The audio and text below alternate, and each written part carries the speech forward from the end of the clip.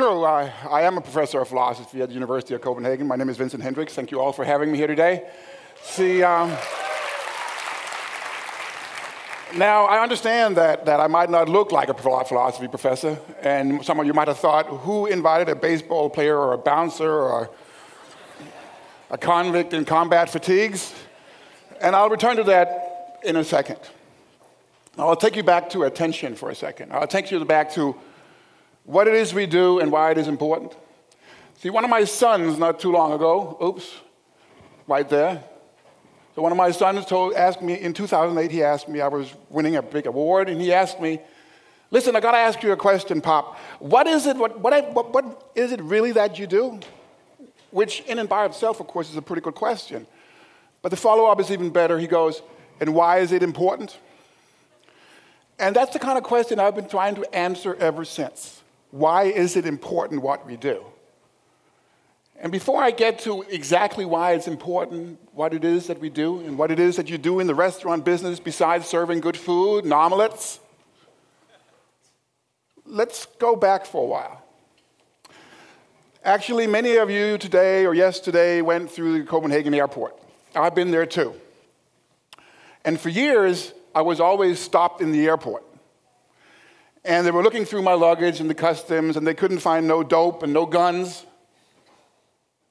And then at the end of it, they would go, so what is it really that you do? And I would tell them, well, look, I'm a professor of philosophy at the University of Copenhagen. And the custom officers would go, sure you are. And if you're a professor of philosophy, that would make me Napoleon Bonaparte. And for years, that really bothered me, until I realized that what seems to be our greatest downfall might actually be our greatest asset. The interesting thing is not to give people what they expect. The ambitious thing is to give them what they expect, and then a little of what they don't expect.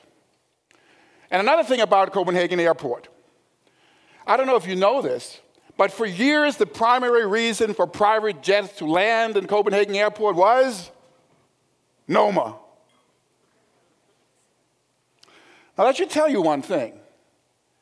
What we operate on a daily basis is our narratives, okay? Because narratives is what we use to navigate in this world. And if I get the piece of information that the primary reason why people get to Copenhagen is to visit Noma in private jets, my narrative will immediately be, it's for the posh, it's for the preppy, it's for the elite. It is excluding rather than including. And that I will have nothing of. But narratives don't have to be true to catch attention. They could be very wrong, and it is wrong, that Noma is just for the prep and the posh. But narratives are what we use to navigate in this world, so we have to worry about not what we think of ourselves, but what others think about us. And if you look at the restaurant business from that perspective, things might change a little bit. So if you look at what is valuable besides children, then in the information age, what is valuable is not money. It's not immediately what you could talk about as, there's something wrong with my slides. Okay. What is not immediately valuable in the information age is not money or oil or microchips and whatnot. Back in 1971, and I was 1 year old at that time, Herbert Simon, who was Nobel Prize laureate in economics, said prophetically about the information age to come, he said, in an information-rich world, we are going to find a scarcity of something else. A scarcity of whatever it is that information consumes. But what information consumes is rather obvious. It consumes the attention of its recipients. And that will tell you that the number one asset in the information age is really attention. And attention is something that is being allocated or caught based on information and the narratives that goes along with these things. So attention is the primary asset. That's what everybody is fighting for. Because, look, if it was only about the money, what are you doing in the restaurant business?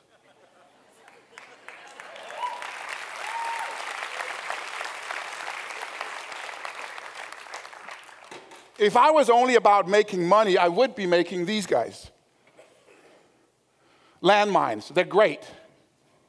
They stack easily. They can transport all over the world at relatively low cost. And it's great about the customers because they don't ever complain. They're either dead or they don't care. And if it was all about the money, I would top it up with something else.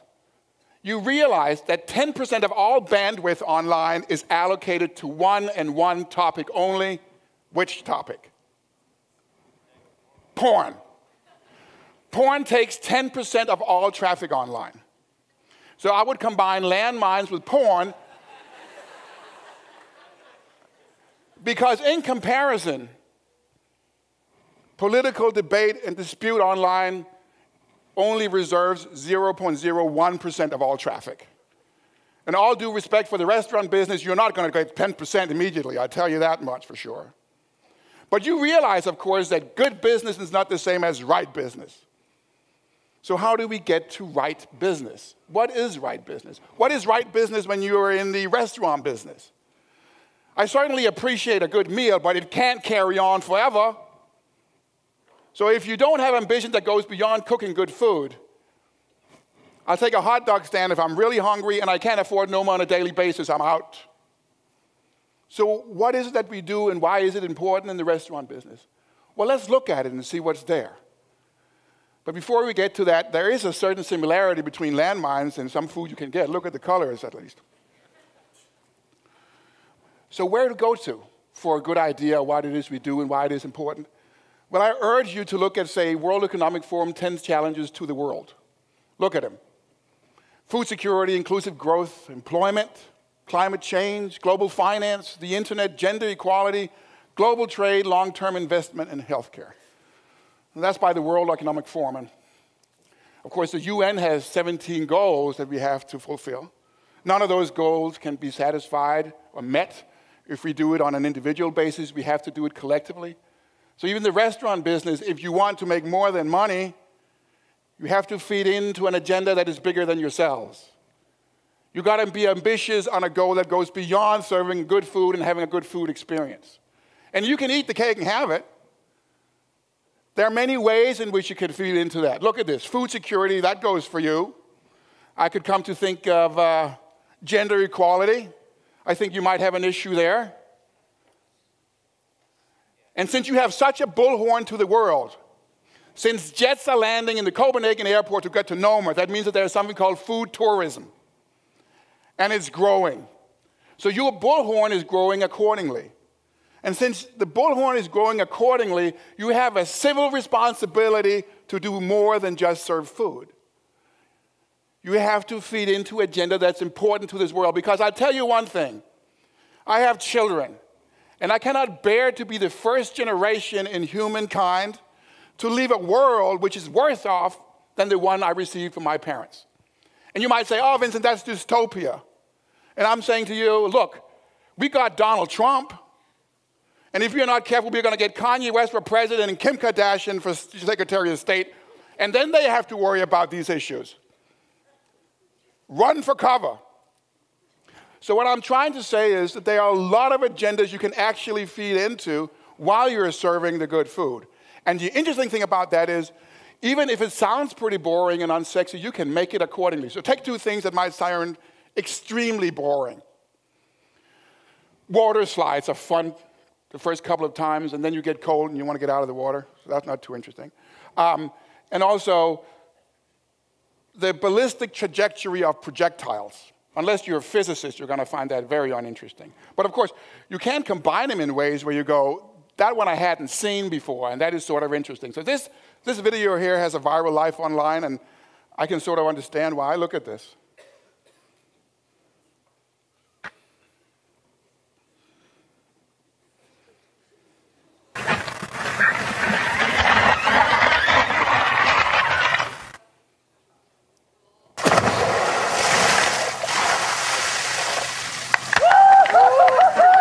Now, that is pretty funny. And the good thing about a laugh is it's a way into people's consciousness. And you know what? That's the same with attention. Attention is a way into our consciousness. So give people a laugh while you're saying something important is probably the best way to get them to get a new idea. I found this quote by James Dean. There's always this idea that you should show them, don't tell. But he's actually a little more nuanced to that. He says, reality doesn't have any preconceived ideas. It's sort of, as Robert De Niro says in Casino, it is what it is. You've got to learn how to smoke the cigarette, not act smoking the cigarette. You need to drink the drink, not act drinking the drink. You've got to do things, not show them. And the reason why he probably put him in that order is, before you can show, you have to do. And doing is the number one vehicle for change. So when I heard the introduction that was given here is, we are here to celebrate each other. Good. I think you deserve it. But I think you also have to celebrate something else. What you do have to celebrate is also the fact that you have been working so hard and you are spending so much of your prime effort into the food and into getting people a good experience with food. Now, why don't you also take the derivative of that in making a change? So let me give you an example. I don't particularly care about Tommy Hilfiger's suits. I think they're too narrow. I like the Godfather type better. And I don't particularly care about Christian Dior's number 5, probably because my wife doesn't use it. So I'd buy neither. However, if it was such that after making perfume and, on the other hand, suits for men, if Tommy Hilfiger and Christian Dior joined hands and said, besides making these two products so we at least get people what they expect, let's do something which they do not expect. Let's see if we can be part of creating peace in the Middle East. I'll buy both, and twice on Sunday. 2 suits and 2 bottles of perfume every Sunday, because that is something that I like to buy into. And I think it's fair to say that the next generation, they are not going to be true to you just because they went there once. If you change your profile, they're not going to come again. And so what I'm saying with that is the following, namely, they're buying identity too. They're not only stupid consumers like me. They buy identity while they're at it. They buy group belonging. They buy ideology in the way they use the products. And we have to figure out the way in which what sort of ideas, what sort of ideology the next generation wants to push. And while we are at it, we have to help them get there. Because if we were the ones who were going to leave a world worse off than the ones we got from our parents, just look at World Economic Forum's 10 challenges and you'll see we do have an issue here. And there are many issues you can feed into. I know, I've heard that there is an issue in the restaurant business about the hashtag #MeToo. It doesn't take much to create a problem or be part of it, but it sure as hell takes a long time to get out of it and to change it. Now, since the gender inequality in the restaurant business is so pronounced as it is, then one obvious way to actually feed into a grander agenda would be to say, look, we are going to do something proactively about leveling out the differences between the agendas. And while we are doing that, we are also going to get a different kind of alignment, an alignment to the effect that if the gender equality was more balanced, then probably there would be less of this. Probably there would be less than Me Too by the shared dynamics of the way things would work in the kitchen. So do me a favor, think about that's just one. And if you decide to make your kitchen such that it seems as if that you're part of the military barracks instead, it's not going to be an incentive to get women to work there. It's not going to happen.